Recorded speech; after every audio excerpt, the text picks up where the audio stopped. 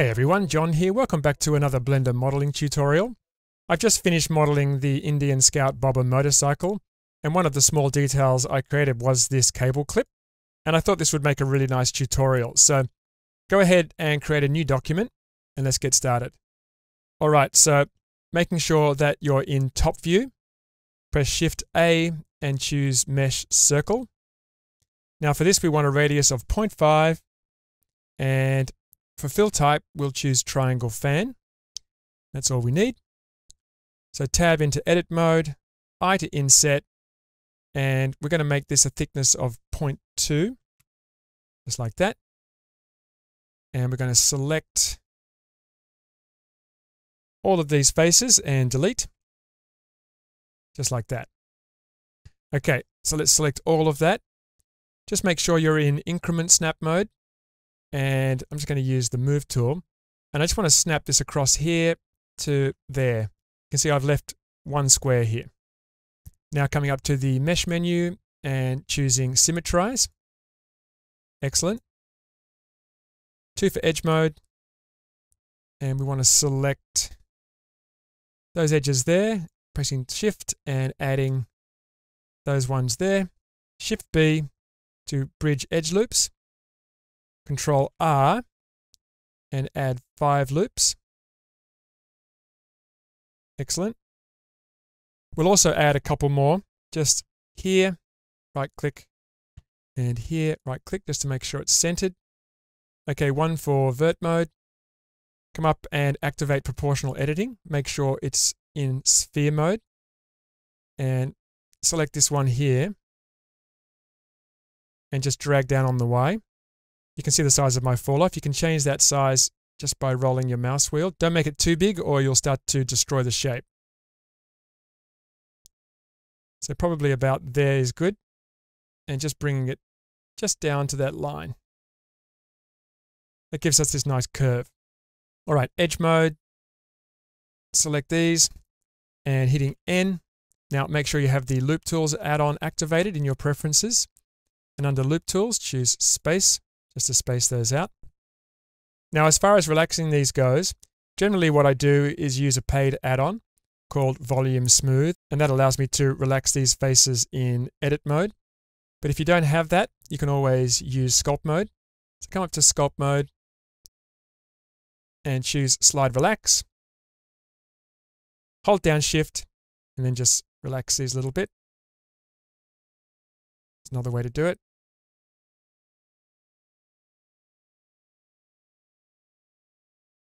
Excellent. Okay, so coming into, let's see, front, and we'll come back to edit mode as well. Now you can press Control Tab to change those modes as well. I often forget that. Pressing 3 to go into face mode, A to select all, and E to extrude. We're going to come down 7. 1, 2, 3, 4, 5, 6, 7, and snap. Now you can see that my normals are reversed. I have a custom theme, so my reverse normals show as light blue. Yours might be dark blue. We'll just select everything. My flip normals command is under my quick favorites. Just flip normals, Control R, left click, right click, just to make sure that's centered. Now we want to drag everything down and make sure it's snapped to world center. So select all and making sure you're in increment mode. Come down, hold down Control and snap like that. And I also need to turn off proportional editing. I don't think that's changed the shape at all. Okay, let's mirror this now. So come over to Modifiers and choose Add Modifier Mirror. Now we want X axis and X bisect, and the same for Z. And just turn on clipping. That's it. And we'll also just activate on cage as well. Tab 1 for vertex mode. And select this one here. We're going to slide this up a little bit just by pressing G twice. Just give us a bit of space there. Quick save.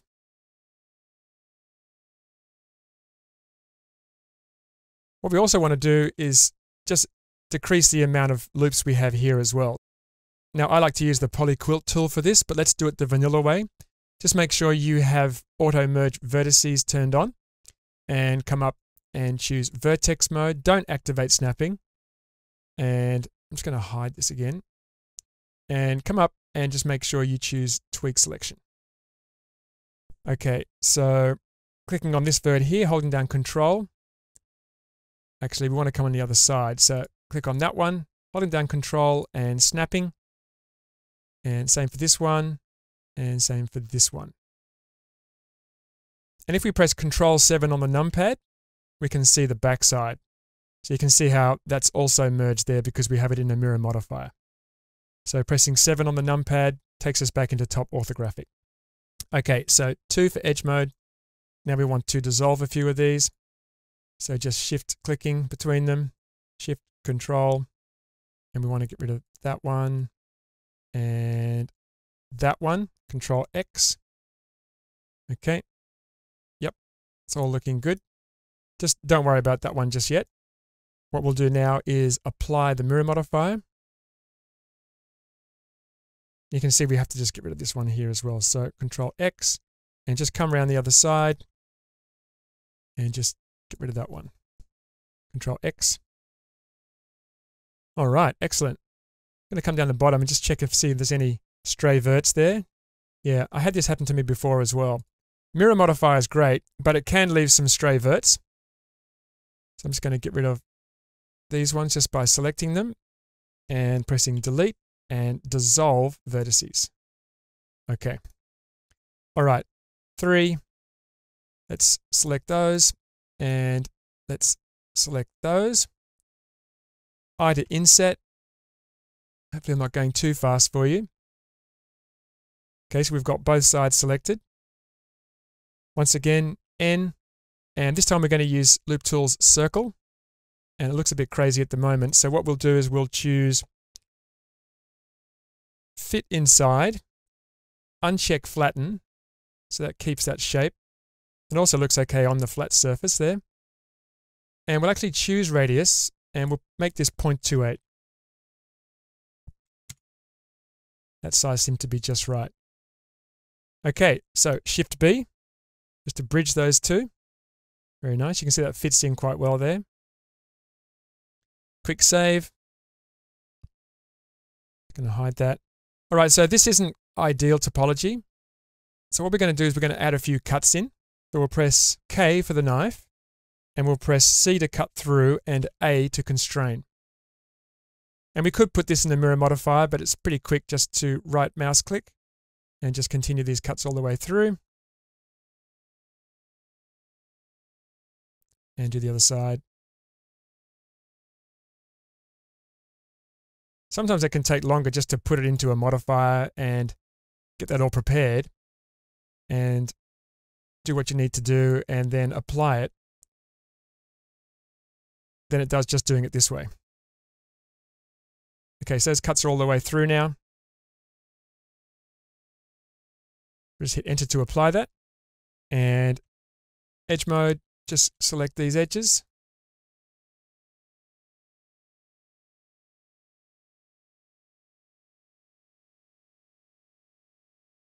Same on the bottom.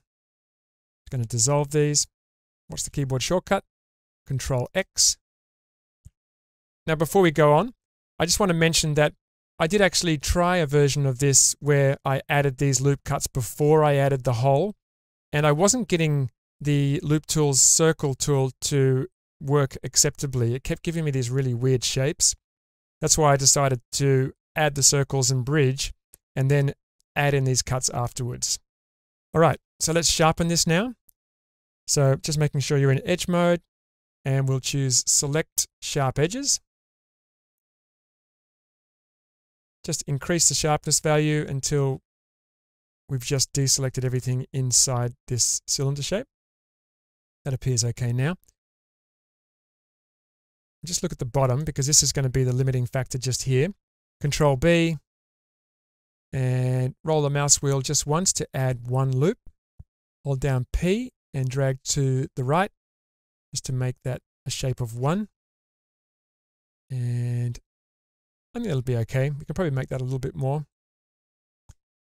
0.008. That'll do. tab. Okay, let's also just right click and choose Shade Smooth.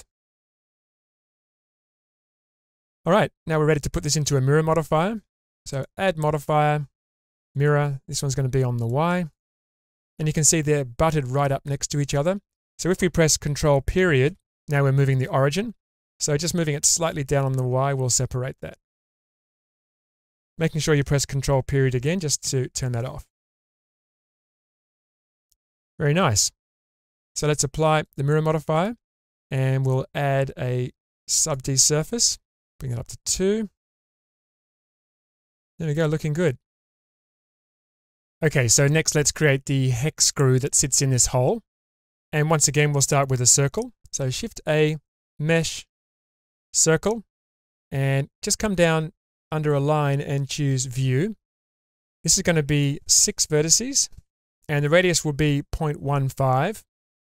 And for fill type, once again, we'll choose Triangle Fan. Okay. Shift Space just to show the wireframe.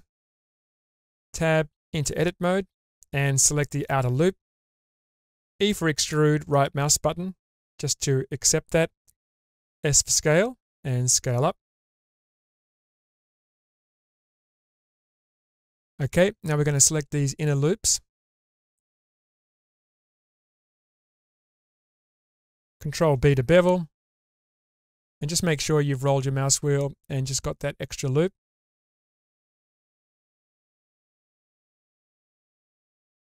Excellent. Once again, let's select this outer loop. And we're going to use Loop Tool's Circle for this. So hitting N and Circle. Now, I've had this problem in version 3.3 of Blender where it just disappears. And sometimes it does it, sometimes it doesn't. And I think I've narrowed it down. So I thought it would be good to record this. I'm going to undo and just come back to object mode, press Control A and apply all. And just try that again. There you go. So now it's working. So if you're having the same problem as me, just apply all in object mode first. Okay, so the angle's not quite right. Going to bring that back to something like that and just increase the radius. You can see it goes a bit wonky. I think that's fine.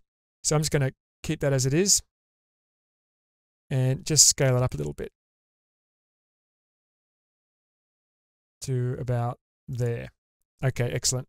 I did try it in 3.1 just as a test and it worked perfectly as expected. So there seems to be some difference in 3.3.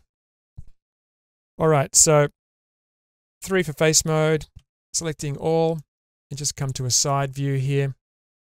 Just going to press Alt-Z just to go into X-ray mode and just going to move that up on the Y. So GY, just move it up to about there. It's pretty nice. Maybe a little bit more.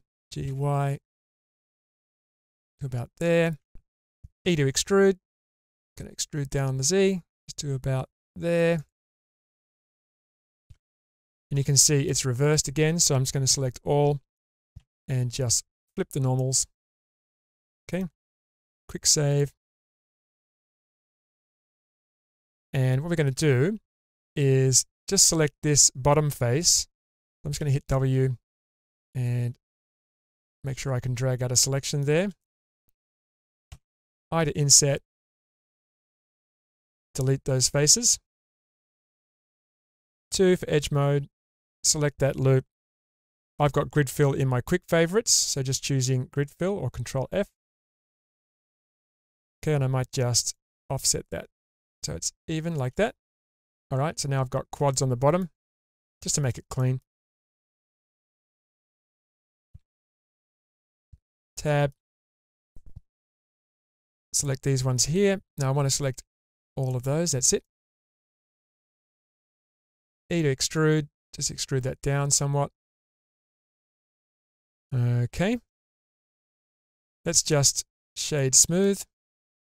And we might actually just shade auto smooth. Now shade auto smooth is in the contextual menu in version 3.3 and beyond. So you can choose it there. If you don't have 3.3, come down to your object data properties and twirl open normals and you can grab it here. Okay, edge mode. And let's just do a sharp selection. So we'll go to select and choose select sharp edges. Just increase that. We want to just remove this ring here. Just increase that. Excellent. Make sure we've got the bottom one selected too. Yep. Control B. Just create a nice bevel there. Just making sure the shape is at 1.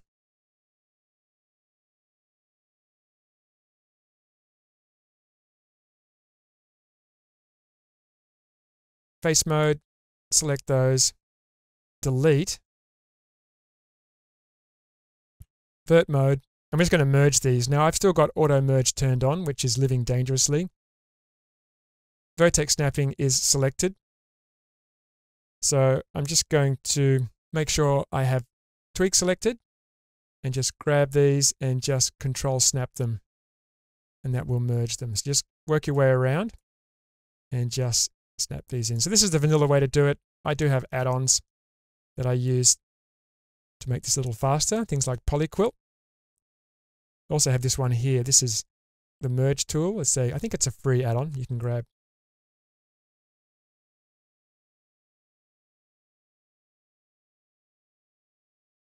It's just working the way around. All right, 2 for edge mode. Just select these. We're going to dissolve these. Control X. Okay. And just select that loop. F to fill. And we just need to add a knife cut to create 2 quads. Like that. All right. So we could put another loop in there. And if you wanted to, you could just put a bunch in there just to even those out. And adding a subdivision surface. Going to make that 2. And just bring back my clip there. There we go. Only a small detail, but nice and cleanly modeled. Okay, so hopefully you found that useful. Have fun, enjoy your modeling, and I'll see you in the next tutorial.